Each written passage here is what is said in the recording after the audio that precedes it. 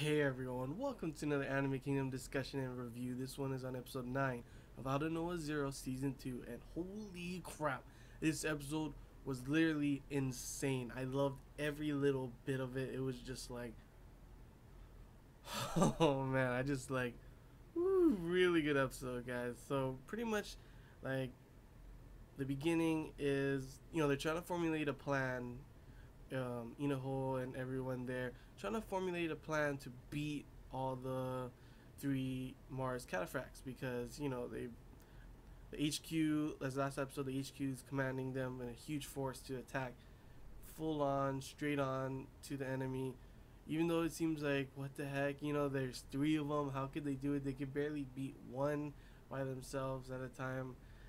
But they're doing it. They have to. HQ's commanded it, so they're pretty much just thinking, what do we do? What sort of plan do we have, pretty much. And during this time, we also see Lemarina. Of course, in the last episode, she found out.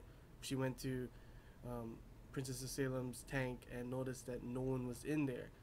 So she pretty much calls Slane and tries, to talk about everything. And it turns out Slane just slides right up to her face, and she knows, like, right after she hangs up, he hangs up, she's like, you liar. And it's just like, oh gosh, what's gonna happen there? But after that, this is the crazy part. This is the big part. The music starts playing, dude, I'm getting all pumped up. I'm like, oh yeah. But yeah, the whole battle is starting.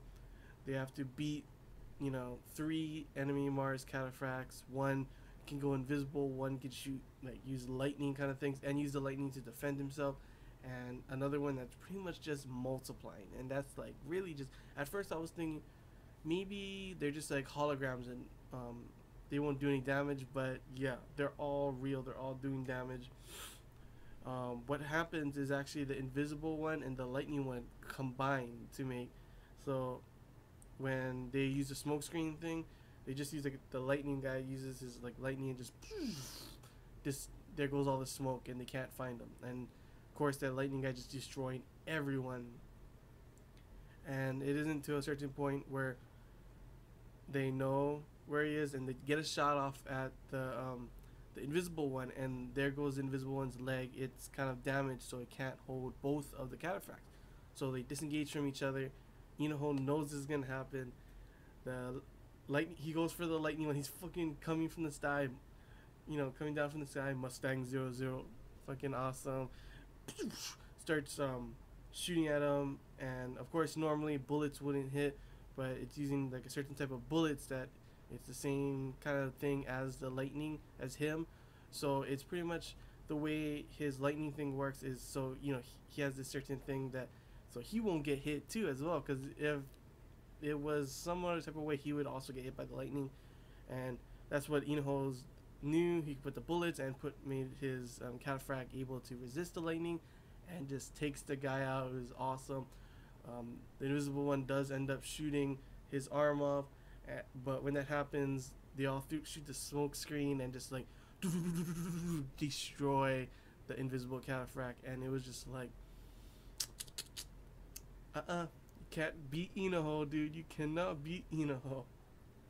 But while this is going on, a little part like in between the battle is pretty much, we see, didn't expect this to happen, but Princess of Salem decides she's gonna go to Slane and confront him pretty much. Right when she goes out the door, who's there? Princess Lemarina, and in disguise, in her Salem disguise, and she's pretty much mad at the Princess of Salem for always being in her way, always stopping everything. She gets everything, she doesn't, and she pulls a gun out at Princess of Salem, and I'm like, no ways, is she really gonna shoot her? Just no ways, it's not gonna happen, right? And it cuts off there too, and I was like, dang it. But we go back to the battle. There's still one guy left, the guy who multiplies, and it turns out that the thing is, what their plan was for the the multiplying one was to get the original. Get the original, they're all gone.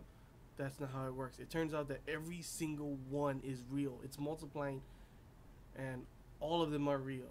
So the only way to take them out is to literally take every single one out. I don't really know how that even works. That every single one is real. He's duplicating himself. It just, I don't know. It doesn't make sense. But hey, and what they do is they're pretty much Inaho uses like they're playing above, and I guess they target every single one, and he takes command of all of the units, guns, and at the same time, they each shoot, and they shoot each one for each of the things, pretty much taking them all at the same time, and it was just insane. I was literally just like, holy crap, Inaho is a boss, pretty much. And then it does. That's the end of the huge battle. They end up winning, of course. But what is literally crazy, and I didn't expect, is that pretty much La Marina and is waiting for Slain. She tells Slain she knows about Princess of Salem and all that kind of stuff, and he pretty much literally confesses that what he is doing, he's planning on. He knows that Princess of Salem would never agree to what he's doing, but he's planning on literally exterminating everyone on Earth, because a war is what he says is a war is literally it started by two different people, kind of thing. If you completely take out one, there's no one to fight. Then end of a war, that's peace. And I'm thinking to myself, no, that's not. Even if you were to take out completely your whole enemy, there's always war. It's just human nature. That's how it is. Like, it'll be infighting in between your own empire. That's just how humans are, to be honest. It's bad, but that's how human nature is. But throughout this whole thing, he's talking. He's pretty much just confesses to everything he's done, and turns out that was Princess of Salem. She also has the ability to change herself, and she changes from La Marina back to herself, and that was Salem the whole time. La Marina comes in saying that she told Princess Salem everything, and Princess Salem takes a gun out, tells him to stand down and stop all of this, but he doesn't. He pulls the gun away. Of course, Princess Salem, she can't shoot him, obviously. She's too good of a person for that. But in the end, he ends up he's pretty much arresting them and putting them in house arrest in the certain area where no one will be able to see them, and pretty much making it now that he doesn't even care, like, if they end up, they'll change their mind. He's going to do this. And I'm just thinking, Slain, you son of a... I'm sorry for anyone who likes Slain, but you cannot like Slain after this. It's shown he doesn't even give a crap. He's going to do all this. And the way he's like, oh, it's peace for peace, he's going to give peace. But dictators have been saying that for, like, since the beginning of beginning of human race. There's dictators been rising up, and they come out good, like they're doing this for the greater good, but it's not. They come out seeming like they could be good, but they're not. And that's exactly what Slain is. He's a dictator, and now he's even putting, even though Lemarina and Asylum doesn't like this, he's doing it for her pretty much, and he doesn't care. He's putting her under house arrest. He's still gonna go on with this, and I'm just like, Slain.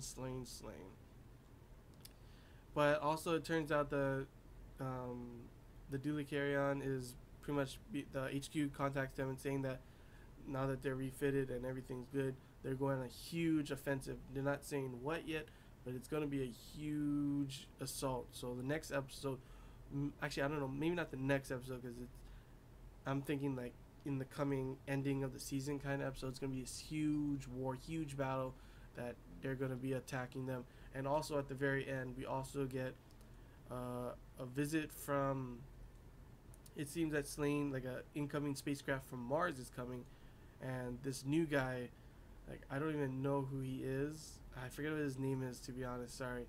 But this new guy is just completely, like, I don't know who he is, but he's coming from Mars, and he's there to meet, Slain, he said Dr. Troyon's son.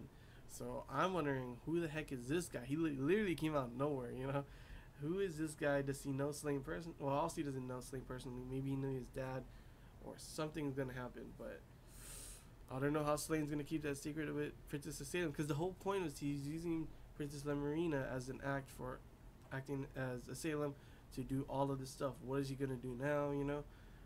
But yep, that's pretty much all I gotta say about this episode. I seriously cannot wait for the next coming episodes. I know this video is a lot longer than I usually make my review videos, but seriously, this, like, I want to talk about every single thing in this episode, because every single thing in this episode was literally just crazy. The huge battle, the, you know, slaying Deceit, the possibility of Lemarina almost shooting Princess of Salem, and then, you know, him locking up a Salem and Lemarina because of the threat that, you know, he can't have them going off telling people and stuff like that.